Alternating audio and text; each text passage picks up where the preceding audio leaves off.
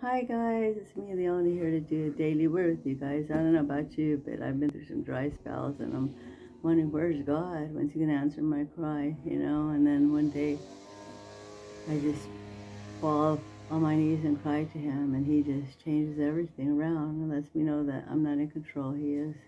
So that's what we're going to talk about today. Okay guys, so let's pray. Father, I thank you so much for your word and your truth, Father. No matter if my gardeners are out there making noise, Lord, we're just going to continue to hear your word, Father. We pray, God, that you would open up our ears and our hearts, Father, and we'd be attentive to you today, Father. In Jesus' name, thank you for this opportunity to serve you, Father. Amen. Okay, let's see. Spiritual dry spells causing cures. I'm willing to bet that most of us have experienced spiritual dry spell. Have you ever experienced one where it's like you feel like God's not there and you're wondering when he's going to come around, and sometimes it just feels like you can't feel him at all? That's a spiritual dry spell. A time when we feel far from the Lord, unfruitful, unmotivated, and maybe a little lost. Feelings of closeness and communion with the Lord faded. The fiery desire to love and serve Christ dwindled. Maybe that's you now. Maybe you're wrestling with the host of emotions that accompany a spiritual drought, anything that confusion to doubt, apathy, even depression. 3 causes of spiritual dry spells. If we are Christians, if we have been free from condemnation, united with Christ, the Holy Spirit has taken up residence in our souls, then how is it we still experience these dry spells? What causes them? How do we get through them? Let's look at 3 common causes and their cures. Harbored sin. In Romans 6:2, Paul asks, how can we who died to sin still live in it? The answer is miserably. We cannot serve 2 masters. While we know that our old self was crucified with Christ, so now that we no longer are enslaved to sin, the battle between our flesh and our new spirit is still very much in play. In Romans 6:6, the sinful part of our nature that is wired to respond to temptation is still driving force in our lives every day, guys. If you're feeling far from the Lord, if you no longer feel drawn to spend time in his word, if you become hardened to serving him and maybe even hardened toward other people, odds are that there's a part of life where still sinning and reigning, the sin is free. Sin is always in the business of distancing us from the Father.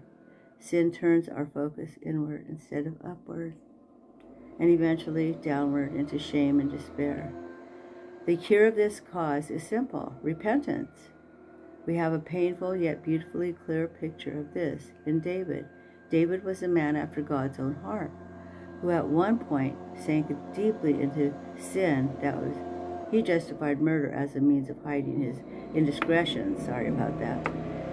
Look at this prayer of repentance in Psalms 51:11-12. He says, cast me not away from your presence, and take not your Holy Spirit from me.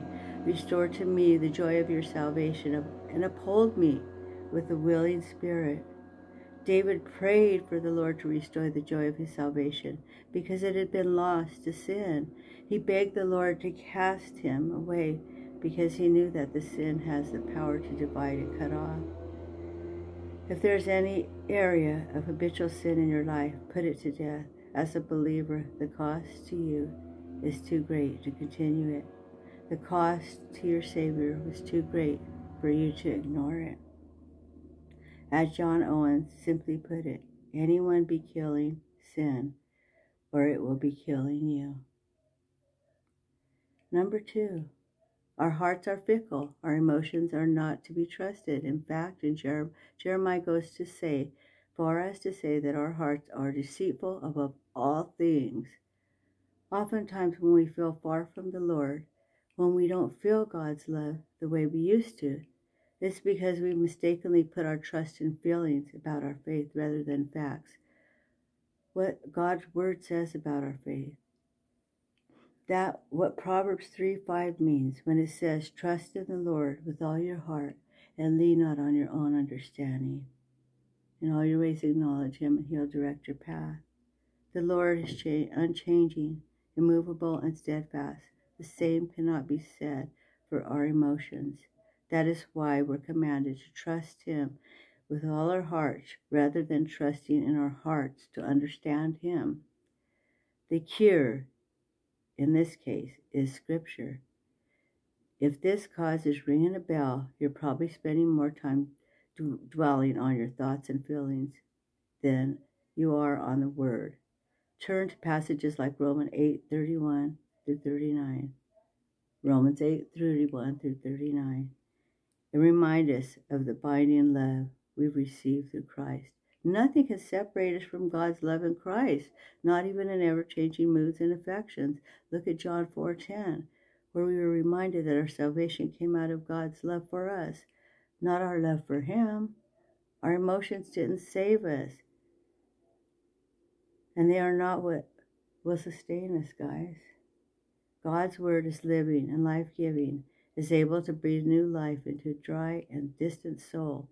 Like the psalmist, make the Lord's testimonies your delight and your counselor, not your emotions.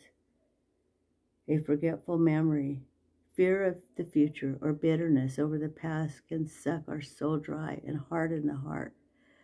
Through fear, there comes bitterness in two different states. They spring from your same root. If you find yourself with a fearful and bitter heart, it's that you've forgotten the goodness of the Lord.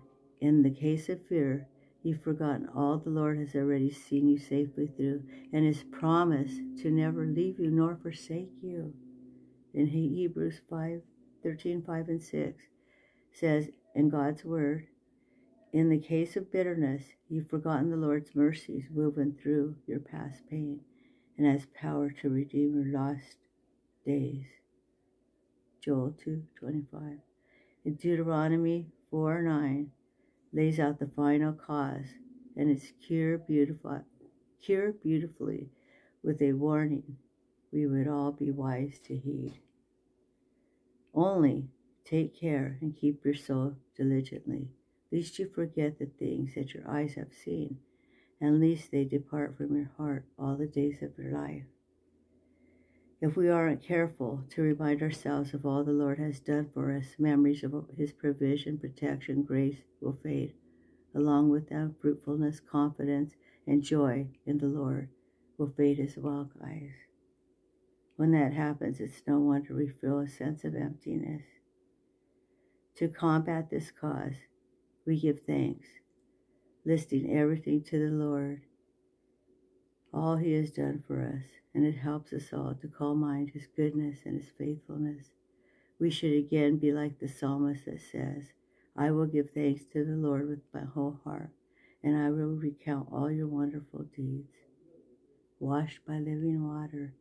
Sorry guys, we're almost done. Regardless of why you find yourself in a spiritual dry spell, whether because of harbored sin, misplaced trust in feelings, a forgetful memory, or any other cause, pray for your soul and your heart.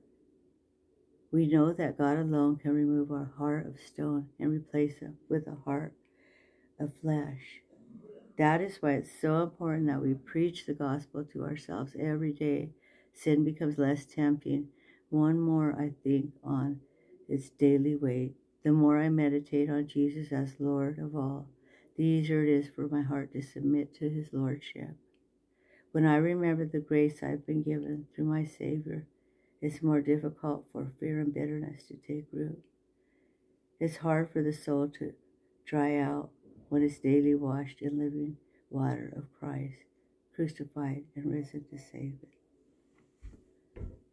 Father, I pray that everyone made it through this and everyone got something out of it. I thank you for the dry spell that you take me out of, Lord, that you took me out of, Lord, that you take me out of all the time when I'm feeling that way. And I pray for my brothers and sisters, Lord, that they would talk to you. You are their Father. Please come into their hearts if they don't know you, Father. Heal and restore the joy of their salvation, those who are longing to be healed in mind and body, Father.